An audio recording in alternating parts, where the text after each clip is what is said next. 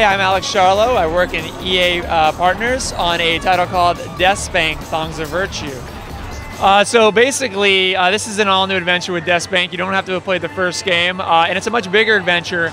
Right now, DeathSpank is hunting for 6 mystical Thongs of Virtue, which unfortunately they were created to promote world peace and harmony, but unfortunately they have corrupted everyone who wears them. One of the people that has been corrupted is this very famous television chef whose name is Wharton, and she was given the Thong of Cuisine to feed world hunger, but as DeathSpank has started to discover, her method of solving world hunger is to actually eat people and then feed the rest of the people with those dead people. So she's created a very successful restaurant chain called TGI Wharton's or TGIW, and DeathSpank has infiltrated the factory in order to hunt her down. There's a lot of different side quests in here that you're going to go on. For example, you're going to collect pieces of flair and do a lot of other restaurant-themed activities. So right now I've equipped myself with weapons that I think are going to be the most effective in working my way through this factory. You're going to see a lot of new enemies here and a lot of new weapons. So right now we've got these ninja security guards who can teleport behind me when I swing them. You've got these giant robots.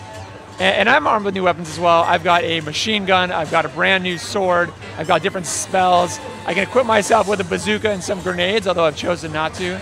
This game basically spans different time periods, and so there's a lot of new stuff to discover, and it's huge. So we're working our way down right now. As you can see, it's a pretty big factory. You didn't really see a lot of indoor environments. This is a really, really big world. I'm going to go ahead and use a new tool I have, which is my monocle, which allows me to take enemies and turn them onto my side so they can help me. You can see these guys are going to take on some of the smaller ninjas. And I'm almost dead, so I'm going to drink a quick potion. You got to be careful with a lot of those spells and special attacks because they only work for a limited amount of time. So if you're not managing your enemies, you can find yourself in a lot of trouble. And again, a lot of this game, much like the last game, is figuring out what's the best weapon to use at the right time. I'm using my ice hammer a lot right now because it's going to freeze these guys who can teleport and stop them from moving behind me.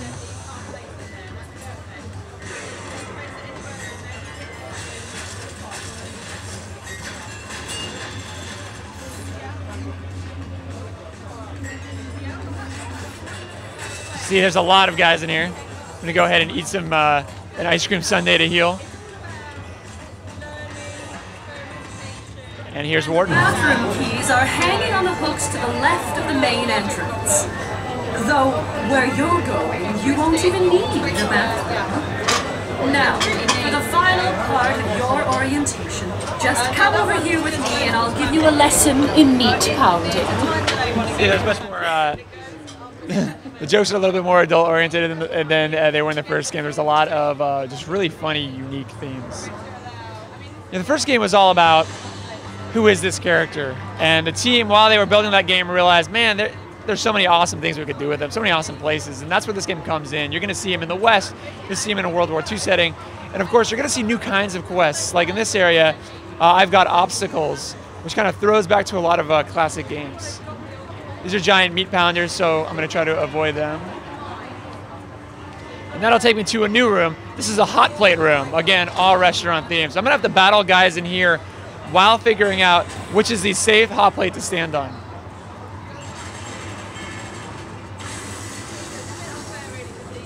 Now, as you turn up the difficulty, these kind of puzzles get harder and harder. Right now, we're playing on a relatively easy difficulty, just so I can show you what's going on.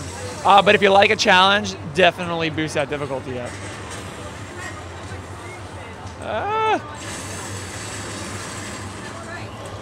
Now I've got to run through a very dangerous maze of condiments, which Wharton uses to kind of sweeten up her employees before she digests them.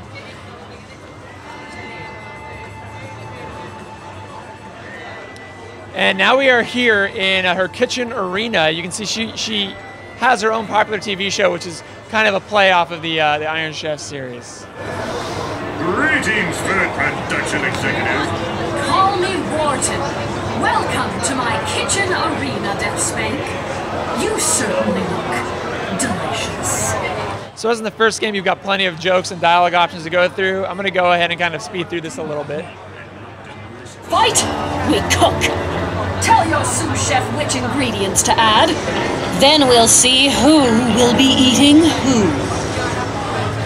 Now, this is a complete standalone game. You don't have to play the first one, but if you have played the first one, you're going to see a lot of familiar characters, and you're going to get to see how they evolve. So this bratty orphan was actually one of the orphans you rescued in the first game. Now here, she's employed by Wharton in her kitchen.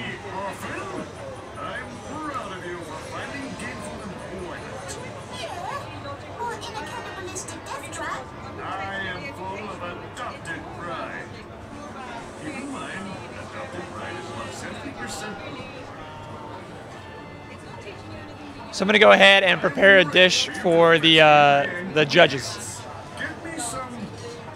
So I have my choice. I'm going to do bison. Maybe bacon for some flavor.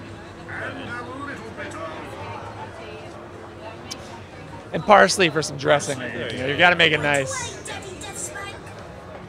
So she's going to make my dish. I can interact with all these characters here. But instead what I'm going to do is I'm going to wait and watch her do her thing. She stands very close to flames. Very dangerous for orphans. Now I've got my dish. I'm going to take it up to the Japanese judge.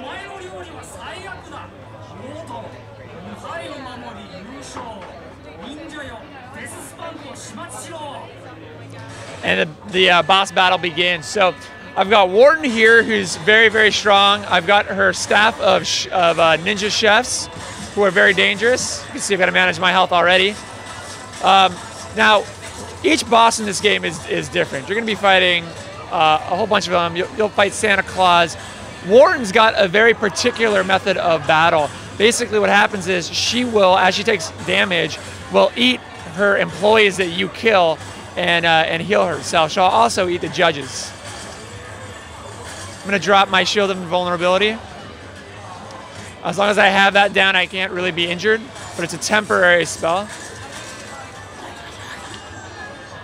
She was eating one of those guys a minute ago.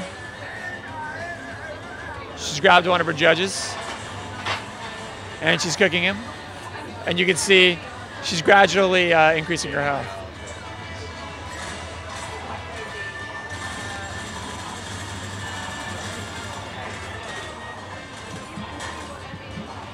These guys are working me. All right, how about a little hell from heaven?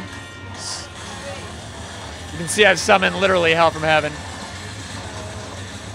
And blocking is really important here. You'll notice that I'm trying to time my blocks, and that way I can fill my justice meter quickly.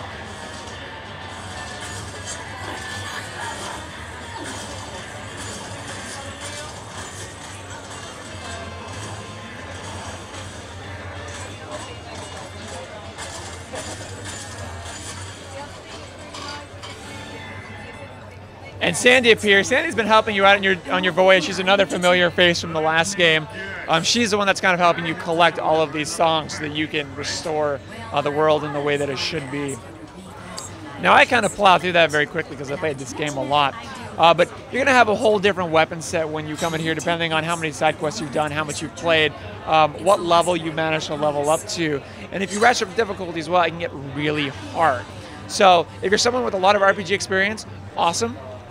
You can turn difficulty up to hard. If you're someone who's brand new to RPGs, the great thing is there's an easy as well. So it's really great for everyone. Everyone can kind of get into it. There's multiplayer. We've got a new multiplayer character, which we're not showing today, but his name is Steve, who's a midget ninja who rides a very small unicorn. He can throw shuriken. He's got all special attacks. Sparkles of Wizard returns. So if you've got a brother or sister who's watching you play, you can hook them up as well, and they can help you out on your journey. And that's pretty much the demo.